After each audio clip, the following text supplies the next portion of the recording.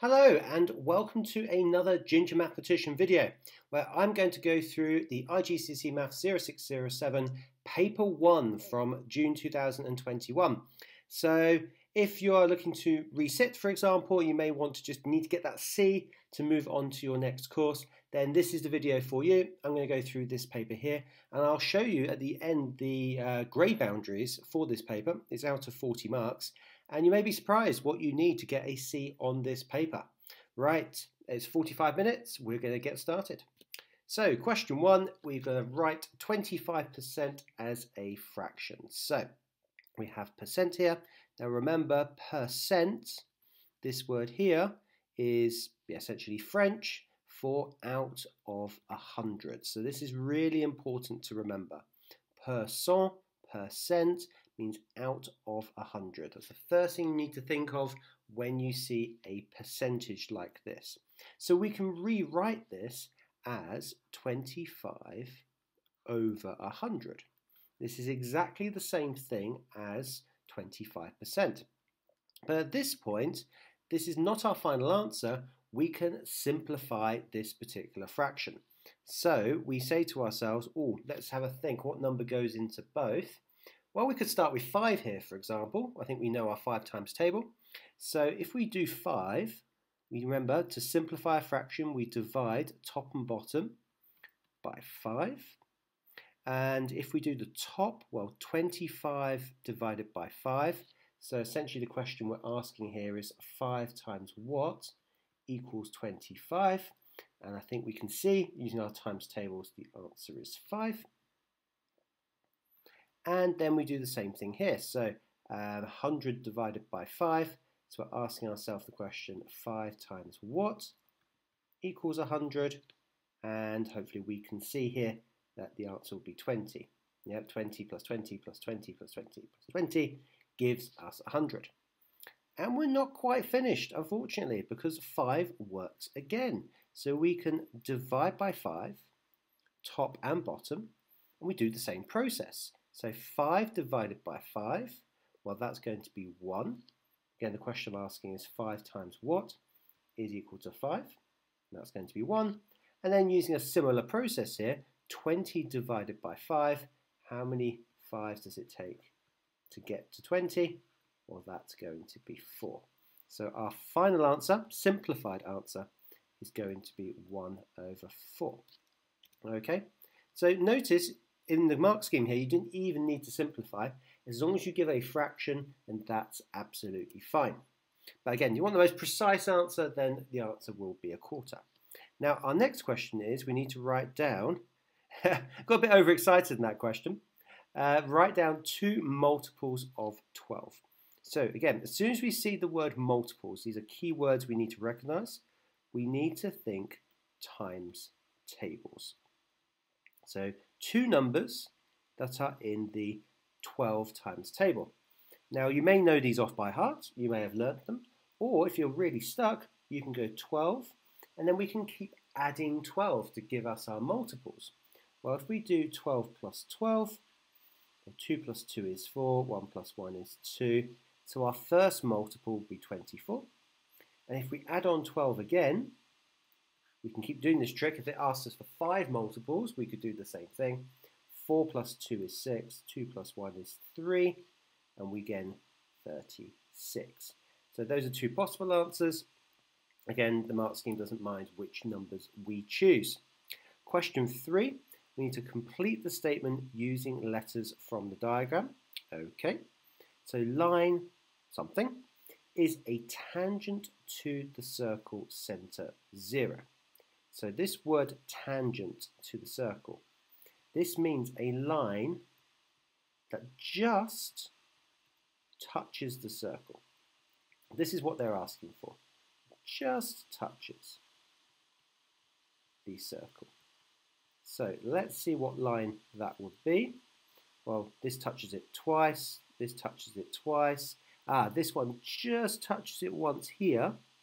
And so the way we identify this red line, I'm just going to draw over this line here, is we use the letters given here. So we write line EF, FE would also work as well. gives us our answer. So first thing, we need to know what a tangent to the circle means, a line that just touches the circle, and then we need to write the correct letters to show the examiner we know which line it is. Okay, question 4. Change 1,500 centilitres into litres. Okay, again, I'm going to use the question to help me. So I've got this cent again, and we saw this in question 1. Anything cent related is out of 100. And this helps us with our conversion here. 100 centilitres, hence the word centilitres, is equal to 1 litre. Okay, I'm again using the language to help me. Now, how do I know it's this way round? Well, a centilitre, think, if you go to the supermarket and buy something, that's always going to be a smaller amount than a big litre of Coke or something else. Okay, so this is how we know we're going the right way round. We're going from a smaller unit to a bigger unit, so we're going to divide. This is how I tend to teach it. So putting those two things together, we get our calculation of 1,500 divided, smaller unit to bigger unit, divided by 100, because that's our conversion. And remember, when we were dividing by 100, what we can do in this case is cancel the zeros. Okay, so we're left with the answer of 15. Okay, you can also think of it, okay, as shifting all the digits in one direction. So here we're going to shift all the digits in one direction, 1, 2, 1, 2, and notice the 1 and 5 comes here. Again, I don't mind how you want to think about that. Gives you the same answer of 15 litres. Check your answers if you have already tried this at home. Okay, question 5 is a BIDMAS question, so we need to work this out. Now, whenever I see a calculation like this with divides and minuses and multiplying, then I write down BIDMAS or PEMDAS in the United States to help me do things in the correct order. So we have division, here, and we have subtraction there. So BIDMAS tells us that we have to do the division first, and then we do the subtraction afterwards. This is why we write down BIDMAS. So let's do this in order. So we're going to do the dividing first. So 4 divided by 4 is equal to 1. We keep everything else the same, 10 minus 1, and then that gives us our answer of 9, which we pop over here. Key thing, if you see a mixture of operations, write down BIDMAS. That will help you think through the process correctly. Question 6. From the list of numbers, write down a cube number, okay, and a triangle number. So these are numbers you should learn off by heart. Let's start with the cube numbers first of all. So the cube numbers are numbers multiplied by itself 3 times. So for example, 1 times 1 times 1 is equal to 1. 2 times 2 times 2, or 2 times 2 is 4, 4 times 2 is 8. So these numbers I'm producing here are my cube numbers. If we do 3 times 3 times 3, well 3 times 3 is 9, 9 times 3 is 27. So our answer here is this one. So we write in 27. And triangle numbers, again, these are ones that often get neglected by teachers to actually teach here. You can think of this in a few different ways. You can do this as pictures. So you start with 1, and then you draw right angle triangles using dots. So you get 1, 2, 3, and then if we do the next one, these are worth learning off by heart. This would be 6, and then if we do the next one, I'm not going to do all of them here, but just to show you the principle of what's going on. Well, this would be 1, 2, 3, 4, 5, 6, 7, 8, 9, 10. And you may notice the pattern here. This is why it's learning off by heart would make these things easier, is that this goes up by 2 here, goes up by 3 here, and 6 to 10 is plus 4. So if I want to get the next number, it'll be 10 plus 5, which would be 15. and then we have to do plus 6. That gives us 21. Oh, we can stop at that point because that's in our list over here. So we write in 21. Again, check your answers. Again, always worth to do. Okay, and on to question 7. So we have a travel graph up on the board. We're showing Subaru's bicycle journey from her home to the library and back. And from that diagram, we need to work out some information. So first things first, we need to write down the distance, is the key word here, from Subaru's home to the library. Well, we have this at home. We've got this arrow here, very, very useful. And then we're told where the library is here. Okay, so what we need to do here in order to work out the distance is essentially the distance between the home and the library. Now notice this is in meters. Our units here are in meters, so that's very, very good. And so now we just need to look at the scale. So if we look very, very carefully, we'll see that actually between, say, 100 and 200, we have 5 steps, yeah? So 1, 2, 3, 4, 5. Now, because there's 100 difference here, if we do 100 divided by 5, that will give us 20. So what that tells us is that these small squares go up in 20s. So if we then measure from 300, because we're told that already, then we need to go 300, 320, 340, and then the arrow points at this one here, which is then 360. So the key thing to realize in this question is that these little squares go up in 20s. Now we need to look going the other way. So we're looking for the number of minutes Suba was in the library. Now notice he arrives in the library after 15 minutes. So at this point he is in the library. And then because there is no movement, there's no distance change, he stays in the library until the line goes up or down. So what we're looking for here is the distance between when he enters the library here and then when he exits the library here. So as I said earlier, if I come down here, this is much easier to do on the actual paper itself. You'll see that this is at 15, and then we need to look at this scale carefully. Now, this might make your eyes go slightly dizzy, but that's okay. We just need to practice this skill. Hopefully you can see here that the line I'm drawing in is at 30, and then we need to think about the scale here. Well, we've got 1, 2, 3, 4, 5 gap here. So we've got 5 then divided by 5. There's a 5 gap between 35 and 30. So on the bottom scale here, going horizontally, the scale is 1. So therefore, you can see we need to go 30, 31, 32. So this is 32. This is 15 here. And then to work out the number of minutes, we take one number away from the other. So if we do 32 minus 15, again, you can do that mentally or in a different way. Then we get our answer of 17 minutes. Again, I'd always double check the scale. Minutes here, everything's good. So on to question 8. So we've got test results of 12 lucky students, and we need to find the median, the mode, and the range. Okay, so one thing to be aware of in this question, it's out of 2 marks. So it won't just be pick out a number, you'll need to do some working. And remember, the median means the middle number.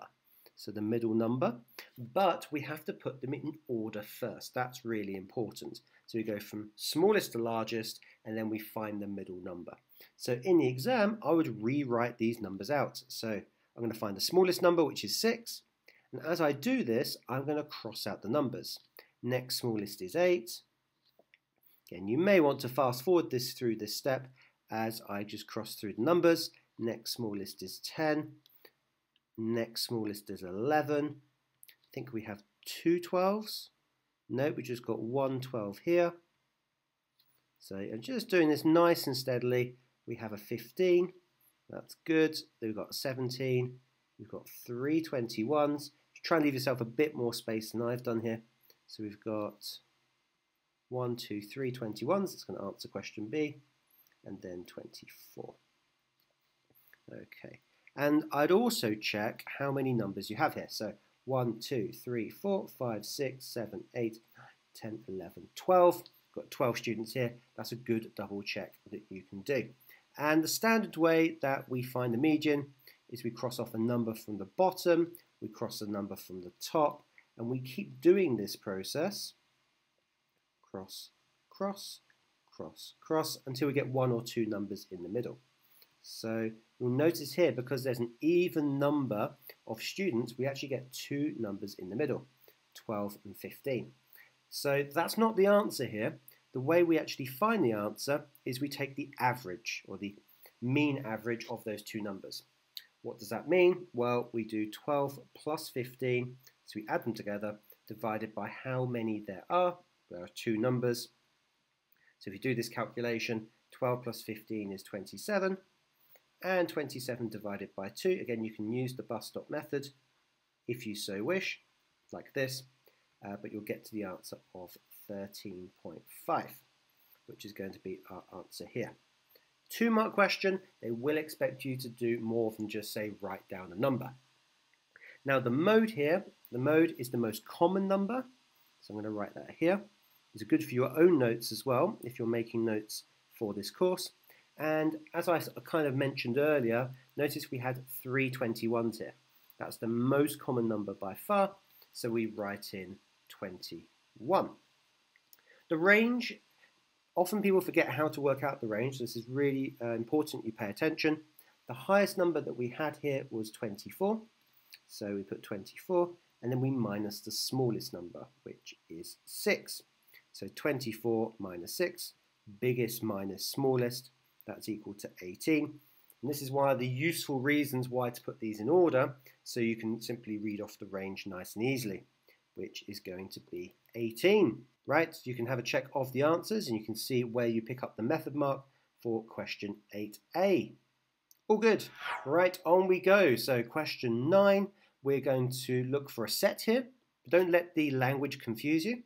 So P, our set, are prime numbers less than 10. And we need to write down the members of set P. So basically what we need to do is write down the numbers that fit this criterion. So we need to write down all prime numbers less than 10. Well, let's have a think. Is 1 prime? Let you think about that for a few seconds. Okay, 1 is not prime. This is a really important thing to remember because it only has one factor, not 2. 2 is prime because there are only two numbers that go into 2. That's 1 and 2. Is 3 prime? Yes, it is, because only two numbers go into 3, 1 and 3. Is 4 prime? No, it isn't, because 2 times 2 is 4. Okay, so 4 is not prime, and we just work our way along until we have all the numbers. 5 only has two factors, 1 and 5. 6 is 3 times 2, that doesn't work. 7 is prime, because only 1 and 7 go into it. 8 is not prime because 4 times 2 is 8.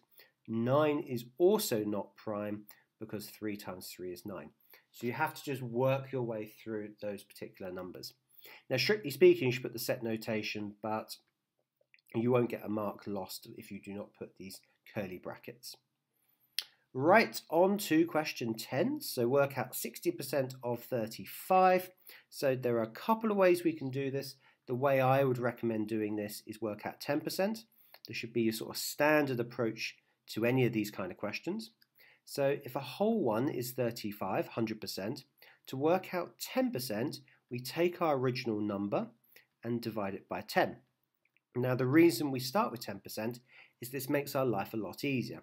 If you divide by 10, remember, you have 35, and if we've got a decimal point there, again, you can think of this in different ways, but the decimal point will come to here, and we get 3.5. This is why we find out 10%, because it's an easy number to work out. This is a little trickier now, because we don't want 10% for our question. We want 60%. So then we think to ourselves, what do we do to 10 to get to 60? Well, we're going to multiply by 6, and whatever we do to one side, we do to the other. So then we need to calculate 3.5 times 6. Well, we can just use our normal multiplication methods to do this. So 6 times 5 is 30, 0 carried 3. make sure the decimal is in the right place. 6 times 3 is 18. 18 plus 3 is 21.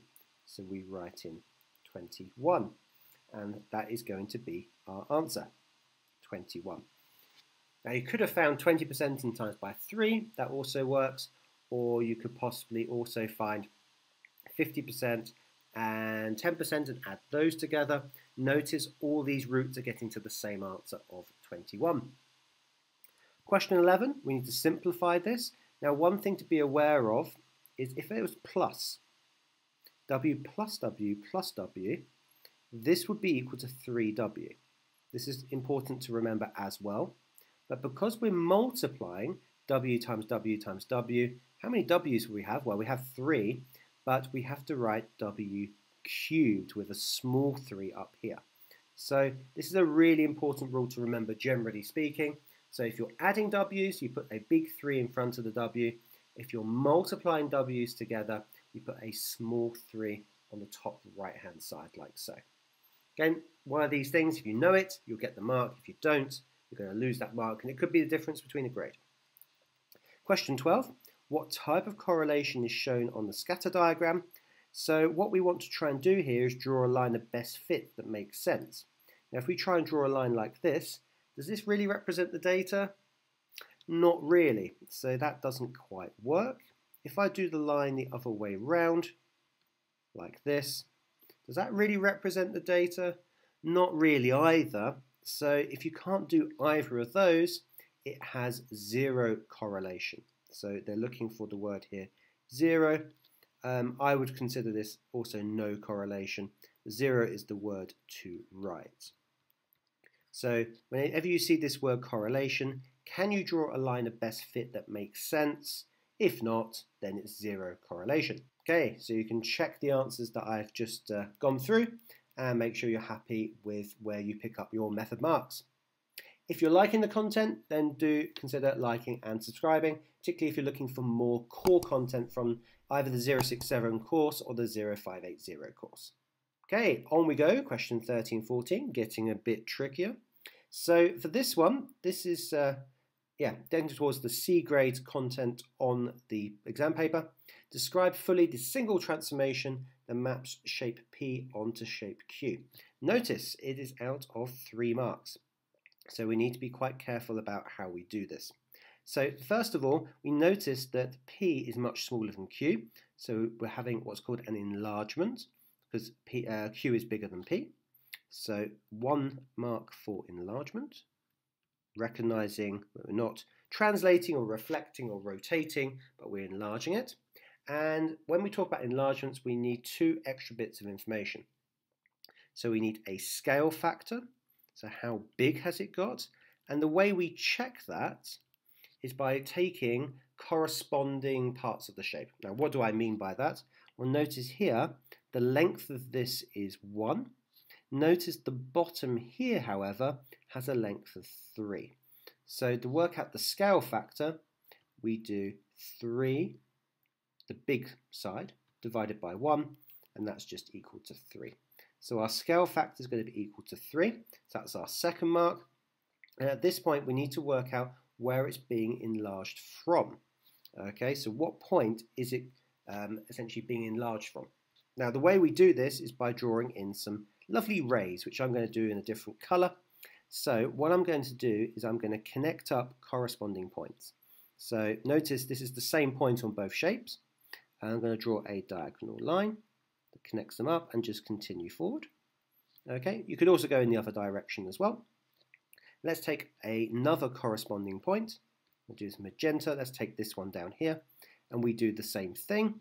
So in order to go from here to here, we're going to go 1 down and 2 along, 1 down, 2 along, 1 down and 2 along.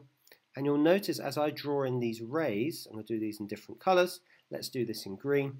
We're now going to do the point up here, which works in the same way. So we just join all these up and carry on until you notice that all 3 of these rays go through a single point. They all go through this point here.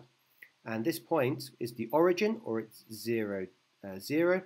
So that's going to be our centre of enlargement. So I'm going to use COE for centre of enlargement, and then our point is 0, 0. So what we do is we draw these rays in with corresponding points. I've done in lots of pretty colours, and you'll notice that they all go through 0, 0. This is the mark that students often forget on core. So they often get enlargement, they often get scale factor 3, but you need to have the centre of enlargement for all 3 marks. Okay, and now we need to shade the region indicated with each Venn diagram. So if we take this symbol here, this means the union, so U for union. And another way of thinking about this is A or B.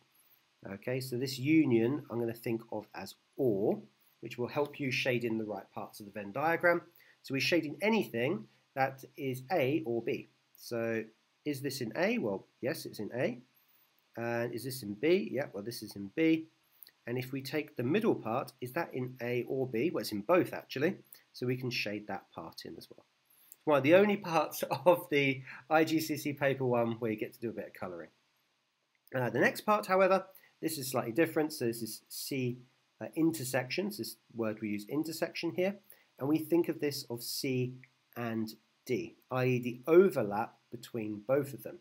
Now, which part of the Venn diagram represents the overlap? Well, that's the part in the middle. So we just shade that part in like so. Okay, show you the mark scheme. Notice 1 mark for each, exactly as I said. So enlargement, scale factor 3. You don't even have to write centre of enlargement, just indicate that point 0, 0, and the shading in underneath.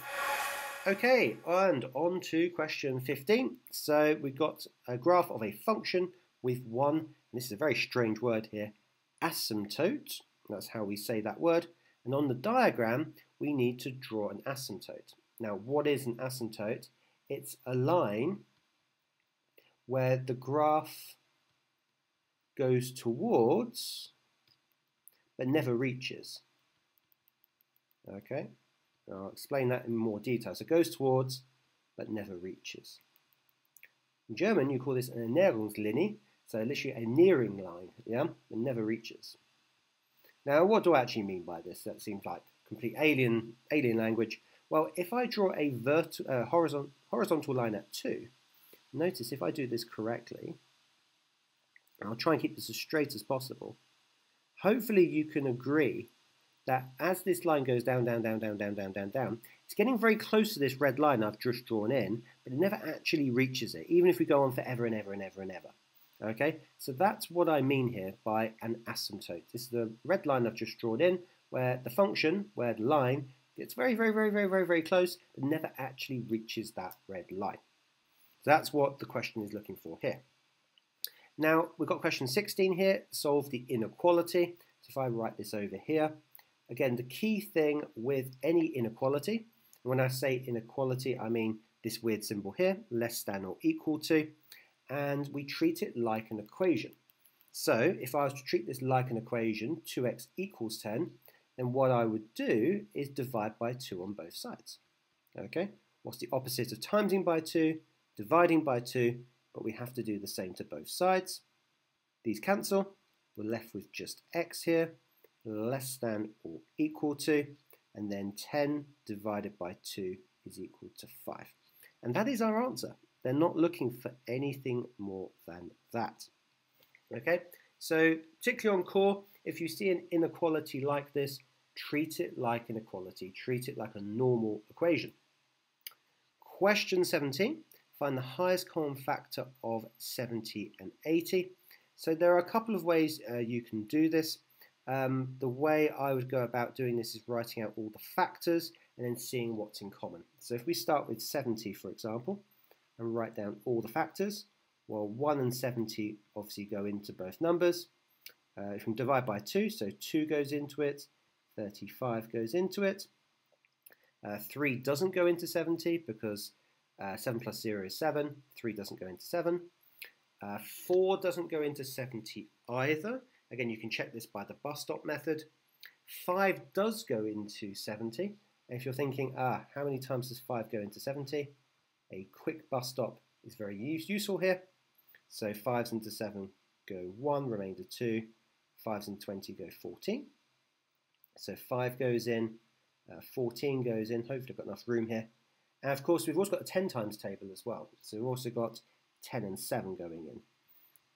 And notice that we could check 6. 6 doesn't if you know your 6 times table. And because 7 and 10, there's no number beyond 10 that also goes into it because we're checking from the other side. So we know we've got all the factors. Now, you probably can see, some of you, that 10 is going to be our highest common factor, but we do the same process with 80 as well. So we start with 1 and 80. Notice I'm going in pairs here, 2 and 40. 3 doesn't work for the same reason. 4 does go in now, so 4 and 20. 5 does go in as well, so that's going to be 5 and, again, we can just do bus stop, I think it's 16. Again, we can double check. 1, remainder 3, yeah, it's going to be 16. And of course, don't forget 10 as well. So you've got 8 and 10. And notice that the highest number they share is that 10 that we talked about earlier. So the most practical way of doing this, if you can spot it, fantastic. Write down the answer, 1 mark. If you can't spot it, write down all the factors you can and find the highest number they share, which in this case is going to be 10. Okay, and question 18. So a train travels 250 meters in 5 seconds, and we want to work out the average speed in kilometers per hour. So notice the units are very different here. And what we're going to do is convert into meters per second, because it's speed, and then we're going to convert that to kilometers per hour. Now don't forget your speed, distance, time formula triangle that looks like this. So what we're doing here is we're looking for the speed, so we cover that up. So the way to work out speed is we do distance divided by time. So to work out the speed, we're going to take our distance, which is 250, and then we're going to divide that by 5, and that's going to be equal to 50 meters per second. But that is not what the question wants. It wants that speed in kilometers per hour, which is a much more natural way of measuring speed. So I'm going to write that up here, 50 meters per second. And we're going to do this in stages so we can get to kilometers per hour. So let's focus on the time first of all. So if we're going 50 meters per second, how do we work out then meters per minute? Well, there are 60 seconds in a minute, so we're going to times both sides by 60. Because if you can run or travel 50 meters per second, then that means you can travel 60 times 50 meters per minute. Well, 60 times 50, or 6 times 5 is 30, and then we add on the zeros. So that's going to be 3,000 meters per minute. And then we go, well, we don't want meters per minute. We want to carry on, so we want meters per hour. How many minutes in an hour? Same calculation, we're going to times by 60. 60 minutes in an hour. And then we do a similar thing. So 3,000 times 60. 6 times 3 is 18. And then we've got 1, 2, 3, 4 zeros. So we're going to have 180,000 meters per hour. However, we don't want meters per hour, we want kilometers per hour instead. So we're going from a smaller unit to a bigger unit. So we know 1,000 meters is equal to a kilometer. So notice here, instead of timesing like we've done before, we are dividing by 1,000. Here went from a small unit to a big unit on the right hand side of our fraction. Here we want to go from smaller to bigger on the left hand side. So we are going to divide by 1,000, and if we do that, we can actually remove 3 of those zeros, like so, and then we get our answer of 180, which I'm going to write down here. Make sure if you're not sure about this particular question, just make sure you go through it very steadily like I've done just here. So please check your answers, what we've done, questions 15 to 18. We've only got another couple of slides to go, so keep with it, and I'm sure we'll get through it and make sure we understand what's going on this paper 1. Right, so on to question 19. We want to simplify this fraction. So remember, with any multiplying by fractions, it's all straightforward. We just multiply the tops, so 12 times 5 is equal to 60, and we multiply the bottoms. So x times 2y, we just put it all together, 2xy. That gives us our 1 mark, but we want to get all 2 marks. So the way we do that is we can actually simplify the number part. So how many 2's go into 2? That's going to be 1. How many 2's go into 60? That's going to be 30, just half of it. And that gives us our final answer of 30 over xy. Make sure you're getting all 2 marks on this. It's very tempting to stay at this point, but we need to try and get every single mark that we can. Question 20, we have a function, okay, x minus 3 over 2, and we're given the domain. So this is the word to be familiar with. So the domain, so the values that x can be, and we want to find out the range. Well, notice the range essentially is the outputs, okay? So these are the inputs, and these we want to find the outputs. So we take each of these values, minus 5 and 21, and we put it into our function. Okay, so those are our inputs, minus 5 and 21, and that will then tell us our range. So f of minus 5, we replace the x here with minus 5. If we do that, so all I've done here is copy this out, replace the x with minus 5. Now we've got a bit of negative number work to do. So minus 5 minus 3 is equal to minus 8 divided by 2. And minus 8 divided by 2 is equal to minus 4. Okay, and now we do exactly the same thing with the number 21. So if we do this, I'm going to replace the x here with 21. So we get 21 minus 3 over 2. Slightly easier to calculate. So 21 minus 3 is 18. 18 divided by 2 is equal to 9. Now, how do we actually write our answer? This is the important thing to get the notation correct. Well, we're going to put our minus 4 at the start, our 9 at the end. And notice we have to put these inequality symbols just like in the domain. But instead of x, we're looking for the range of f of x. So we put f of x in here as well.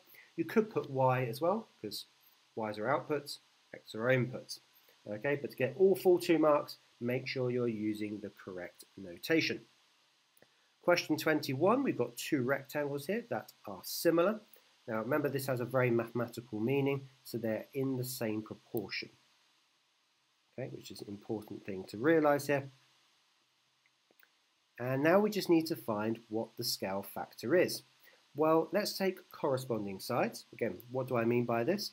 Well, notice the small rectangle has a length of 10 here, whereas if I take the big rectangle, we notice that is equal to 10 plus 5, which is 15 centimeters. So to work out the scale factor between the small rectangle and the big rectangle, we do big number, 15, divided by a smaller number, which is 10, and that's going to be equal to 1.5.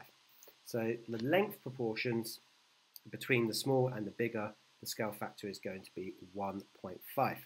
Now how do we use that? Well, we want to work out EF, so we don't know what this is at the moment.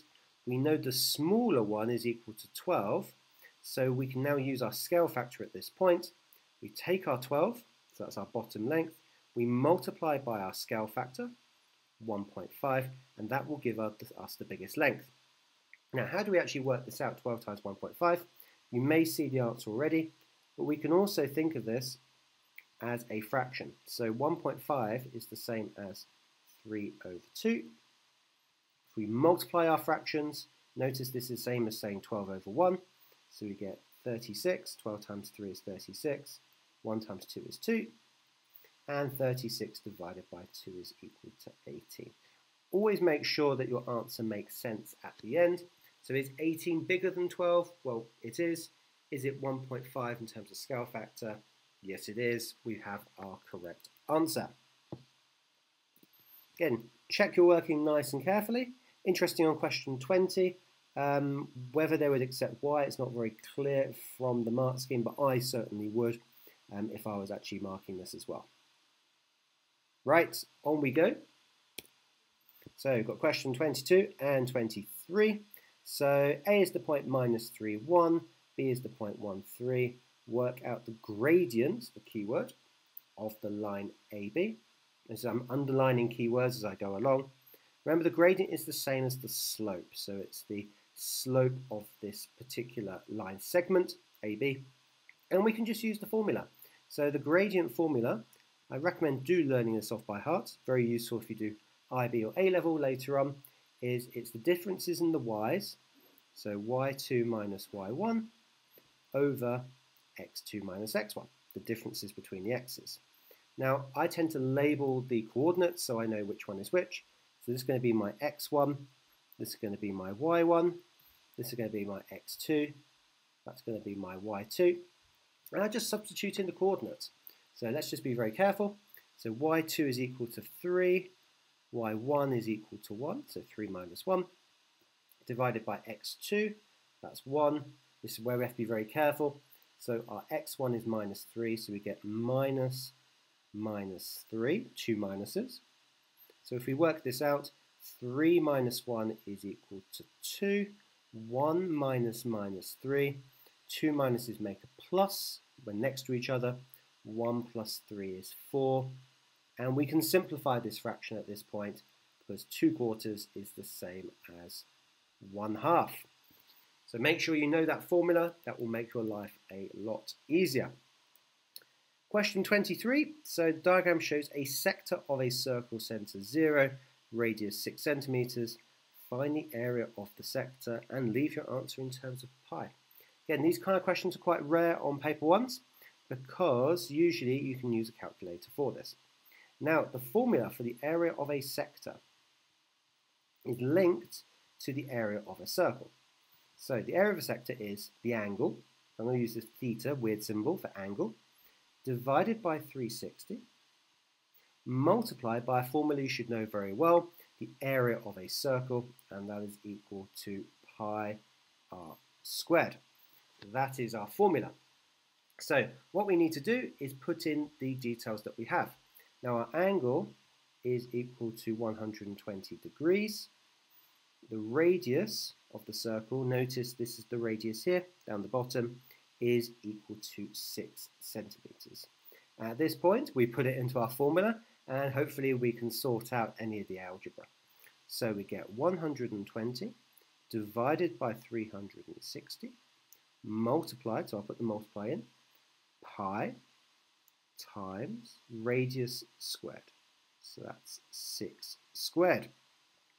Right, let's think if we can simplify this at all. Well, notice we've got 120 over 360, so we can cancel the zeros. You've got the same top and bottom. 12 divided by 36. Well, how many 12s go into 12? Well, that's 1. How many 12s go into 36? Well, 12, 24, 36. That's going to be equal to 3. So actually, this is 1/3 of a circle, which makes a lot of sense. We have the pi, so don't forget the pi is still there. And then we get 6 squared. Well, 6 squared is the same as 6 times 6, which is 36. And then we look at this and go, oh, we can do some more simplifying. So 3 goes into this, that's helpful. So how many 3's go into 3? Well, that's 1. How many 3's go into 36? We kind of did this already, didn't we? So that's going to be 12. Yeah, so something plus something is 36, where the somethings are the same. Well, that's going to be 12. Okay, you can always do, of course, your bus stop method if you're not sure. So 3's into 36 go 1, 3's into 6 go 2.